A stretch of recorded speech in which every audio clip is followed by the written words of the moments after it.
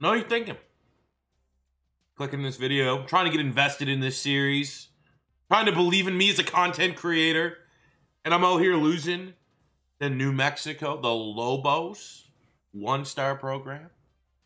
In case you forgot, in case you missed it, here's a recap as to what happened in the last episode of the UNLV Rebels in Week 5.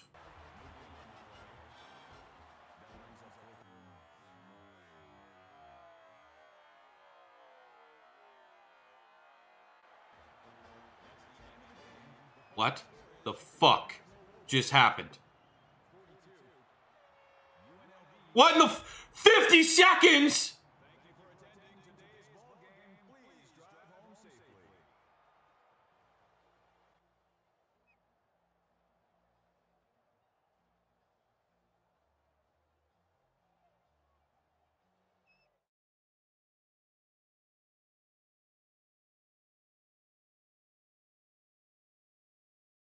So I have no answer. And top 10 losses in the channel history, right there. Top 10, like, doesn't feel good. But countless times throughout that game, I said we deserved to lose. There was just way too many turnovers. Look at this tailspin, because it was that's what it was. 4 picks. You're not going to win a whole lot of games when your quarterback has 4 interceptions. And then he ended up getting hurt. And we had to go to the backup. Like, it was a perfect storm of things to go wrong, and we still should have won. You know, shoulda, woulda, coulda. Got the bye week here. Recruiting stays the same. No changers, no movers, no uppers, no downers. I did say we could use this bye week to kind of get an idea of where we are at statistically on the season, and it's been good. I mean, we've been air raiding out. The passing yards look nice. We're over 2,000 passing yards as an offense. Justin Rogers' injury, he's going to miss the game after this bye week, which is against Hawaii, which is going to be, I think, a high-scoring game. But you also can see here, man, these guys are struggling in year 1 to pick up the Tom Savage fucking and chuck it offense, as shown by the interceptions. 10 and 11. None of our quarterbacks have positives. Running the ball, we're not running the ball particularly well. The touchdowns are nice, though. We're finishing off drives with Chuck Williams here, but, you know, Magbar, the fullback hybrid, it's just not the focal point. The focal point of this offense is the passing attack. Chuck Williams, 269, leads the team with receptions because we can just feed him out the backfield. Tyleek Collins, our slot wide receiver, 330. We got almost 6 and 5 for the true freshman. Kyle Williams, 77 overall. Presley, 361. Jacob Gasser, got to start getting more reps. 7 catches, 161 yards, 2 touchdowns. That 22, almost 23 yards per reception. It's right out there, 3rd on the team. So, yeah, he's going to have his opportunity here against Hawaii. He will be our wide receiver 3. From an offensive line standpoint, I mean, lots of sacks, especially when, like, our second best lineman is giving up 11, which is, like, some of the most in college football. And for some reason, he's on fire. He must literally be on fire because he's blocking like he's, you know, needs to be stop, drop, and rolling. And more often than not, he looks like he's doing the stop, drop, and roll as he just got ran over by the opposing D lineman, and he's rolling around on the ground right there. So have an uptick there. Defensively, though, I got to give full credit to the sophomore Adam Plant. Outstanding numbers through 5 games. 11 TFLs, 5 sacks. We got 8 and 3 here for Widman, who's actually out with injury as well. 10 and 2. Elil Imare, he's been fairly solid. 2 picks. Jamel Ham leading the team as a redshirt freshman, which is great on the defensive side of the ball. But we don't control the defensive side of the ball. We can only focus on the offense. And a massive issue right now is these turnovers. And these are the turnovers that you cannot have with our backup quarterback against Hawaii, because you know Hawaii's going to put up points. They got that air raid. There's no more Cole McDonald, but they got the, I'm pretty sure they have Rico Bussey, North Texas transfer, who absolutely could shred our defense. But it's a bye week. I feel like as long as we linger in this bye week, all I can think about is that loss to New Mexico. So let's just get the next game under our belts. 3 and 2, look to try to go to 4 and 2. And a preview for our matchup against Hawaii. Corso's taking us, which I like it. They're 1 and 5. They have an advantage in everything. They have a better overall, better defense, better offense, But how performance has gone this year, obviously we are on the opposite side of the spectrum, which is fairly promising. We have a number of recruits scheduled to visit this week, so it's important, and it's kind of unfortunate. Look, we got Eric Newton, the kicker, Matt Washington, the safety, Holt, corner, Powell, I think he's a guy. Let's just look at it. I'm pretty sure, can I see visiting this week? Either way, we got him. Newton's coming, Washington. We got Holt, the corner, 70 overall. That's a big one. Carroll, almost a 70 overall guard. And Nebraska and Georgia are still in it. So we're going to need to have a little bit of an impressive debut there. Is Sutton coming this week? No, not yet. Cody is at tight end. And that's a nice get there if we can find a way. 6'6". He's a good athlete as well for us going forward. My biggest worry right now is Quincy Brown.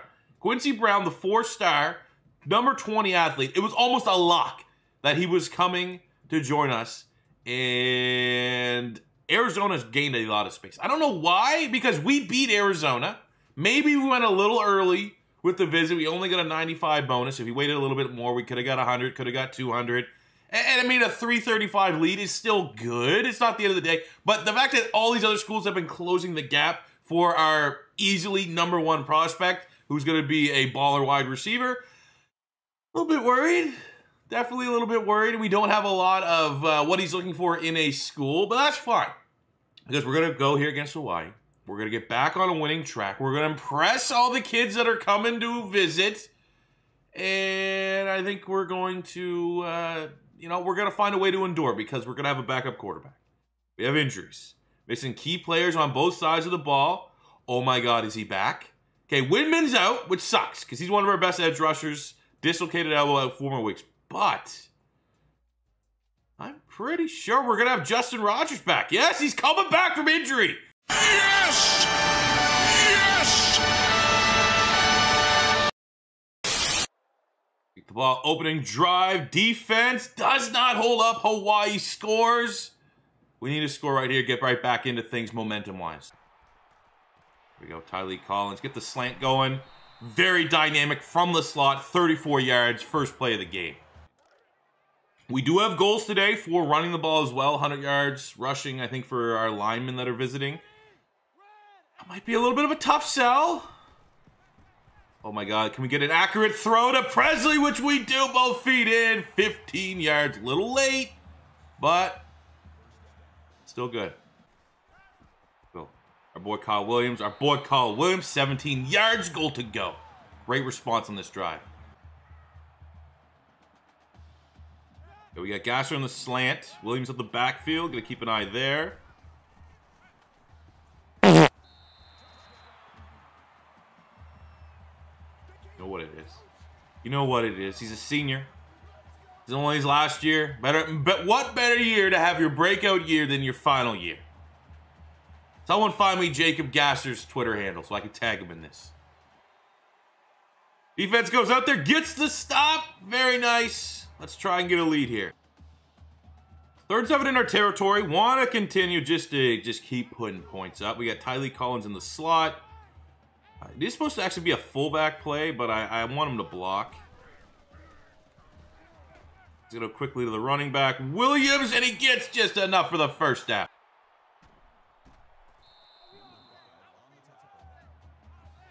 Nothing there. Just get hit. Get 1 yard. Whatever. Let him, get that, he's injured. You get that mind games of like, I don't want to get hurt again. Just get hit once. It's like all those things when a fighter comes back. Get that ring rust off. Just get punched in the face once, and it'll be like you never left. 3rd and 9. Going for the deep pass here. Williams at the top. That's pretty much where we want to focus. He can get open. Bad pass, man. Bad pass. Had him. Had him deep, and if Kyle Williams gets on the end of that, he's taking it all the way. Defense does their job, though. Thank you very much. Had the running back. God. Take the checkdowns when they got them. Take the checkdowns when you got them. Stop playing hero ball, because now you're going to be on the wrong side of the lead right here.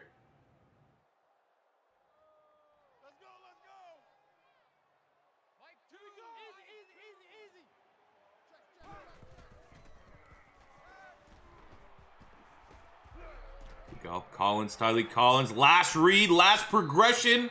Face mask? Face mask, tack on 15. There we go. Great pass. Great quick pass to Kyle Williams. 12 yards. Go to Bean, the tight end. Enough to move the chains. Oh, come on. There. Chuck Williams. Let's go, Chucky. 5-yard touchdown run. I think that's his 8th of the year as the Rebels tie this one up 14 apiece. Defense takes that momentum and translates it to putting the ball in our offense's hands. 4:25 in the second quarter.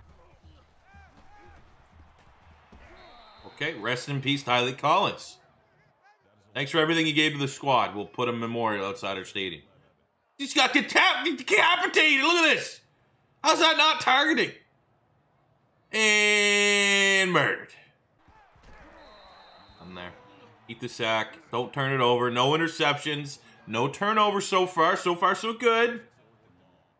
Gonna give the ball back to them, and they get a touchdown. Would love our defense to not break.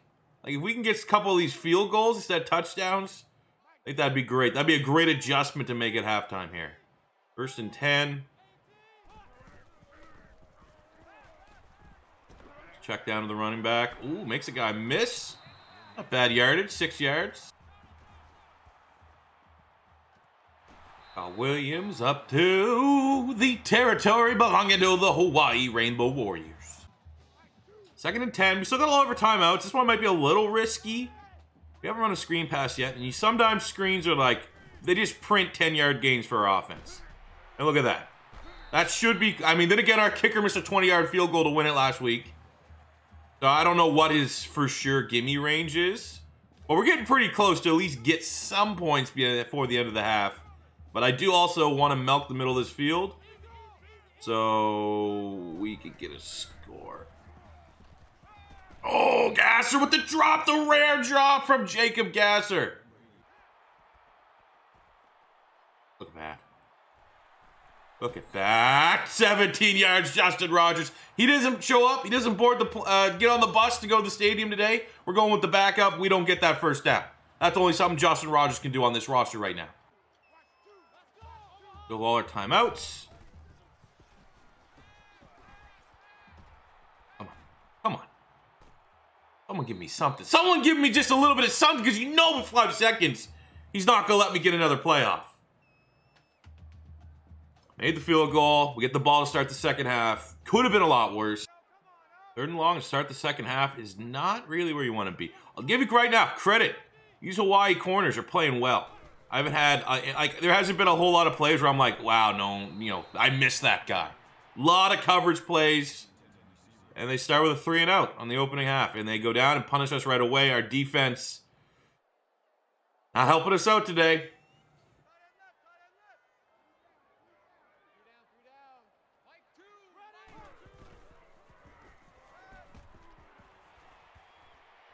Being the tight end. He doesn't have enough juice, but I'll take that. There, 61 yards. We had to score quick. We have to score quick. And we got it. I don't think, outside of Kyle Williams, I don't think we have any guy that could probably run away from a defense there. So I'd say, didn't fumble it. There's that dude. Kyle Williams, 22 yards. I was very worried about that safety that was lurking. I thought he could make a play. But I'll trust Kyle Williams in those situations. He brings it in. Pull one back. Defense, get a stop. We get a sack. We're down for a chance to take the lead. They brought out a blitz. Let's get some good... Oh. Chuck Williams, everybody! Takes the screen pass! 79 yards! Chucky Dub! That's huge, man. That's huge. Oh, that missed tackle. Like, they brought all out blitz. As soon as I saw it, I was like, if we can make one guy miss, we're taking this to the house. And right there, 24 had him, but Chuck Williams don't care. 79 yards to the house. UNLV takes the lead. We need our defense. Carry that. Give me another turnover. Give me another just stop. Put the ball back in our offensive hands so we can start piling up some points here. They do it. Anytime you get press against Kyle Williams, that safety's creeping over. Could be nice. Also, could be this guy, this motherfucker trying to bait me. You got to hit someone there. You got to hit someone there, Justin Rogers.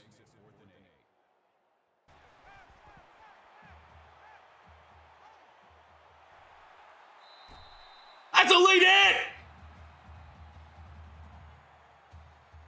That's where you 100% send out, like, I'm going to put Magmar out there. 100% find that guy, take him out at the knees for hitting our quarterback like that. Kidding me, refs? Protect our players. That was Tom Brady. They would have made that call, okay? Don't need to go to... I don't want to say we're in 4-down territory. I like to think we are because we know our coach is going to... That's late. That's late. Debatably PI. That was late. Defense is going to have to get a stop. Ah! God damn it. Okay. We need a quick score. We're going to hit a bomb. We still got all of our timeouts, which is good, but we have to get like a 2-play drive. 2-play touchdown drive.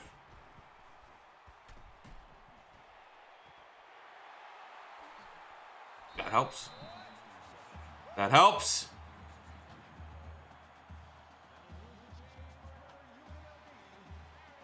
Like, we're going to have to get a touchdown with like at least a minute 30 left.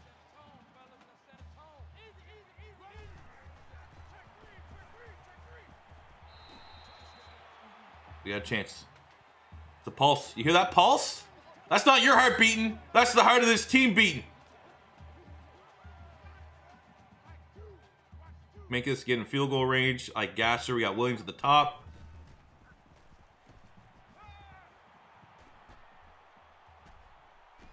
Oh, did he get in? What, you know, whatever. We get 2, it's a field goal. We do not trust our kicker whatsoever. We got a chance. Oh my God. This can make up for last week's loss. Actually, no, that's impossible. There's no way to make up for that loss because that was just the goddamn sim having us lose the game. But we had Williams and we had Kyle Williams and I hit X. I tapped X because you want to just whoop, float it in there and it went 4 yards. Threw it like my toddler. Like, is my guy gassed? What's the problem here with throwing the ball deep? Like, can I put it in the backup quarterback here? Because we're having countless times that our guys are getting open. Like, is there something going on in the pocket that I'm just missing? Like, are we under immense pressure every single time? Well, there we were. There we were because we're eyeing Gasser, and Gasser has 85 speed. And for a guy with 85 speed to get behind the corner, you gotta need about, 5-second pocket. This is it, man, for the win. They're going, man. We're gonna have a chance.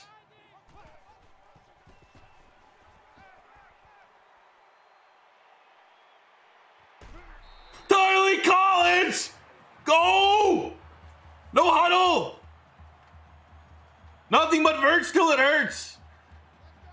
Now I'm almost like, man, if we actually got that 2-pointer, we might have had a chance for our kicker to redeem himself. Underthrew it. There's, like, I think there's something with stamina. Because our quarterback's arm juice, like, went, like, I considered it to just put it in the backup because he has a fresh arm. Because a fresh arm, you don't underthrow that, that's a touchdown to Gasser.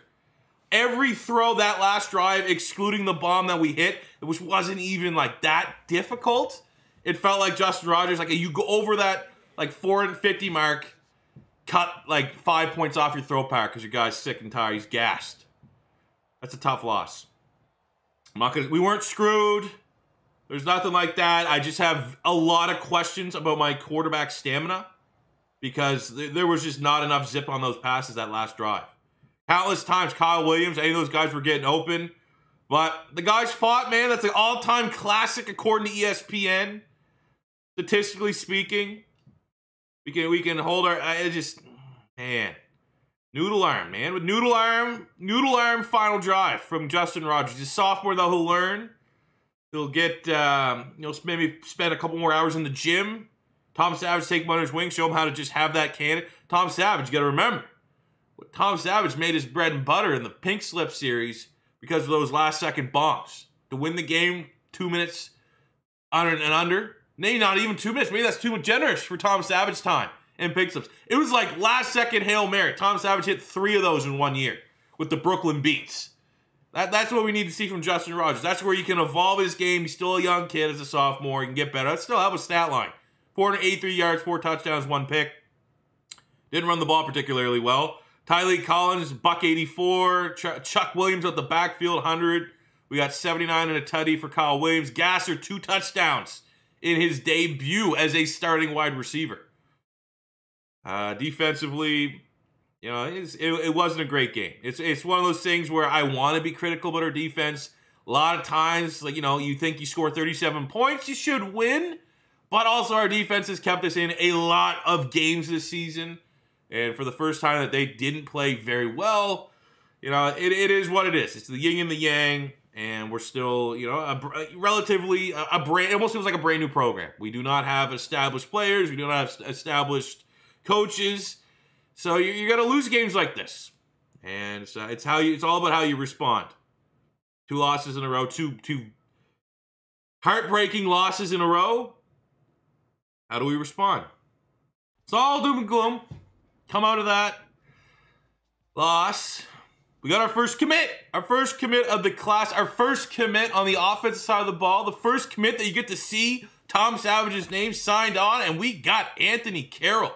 69 overall, can play guard, can play tackle, 6'6", 302, out of Winooski.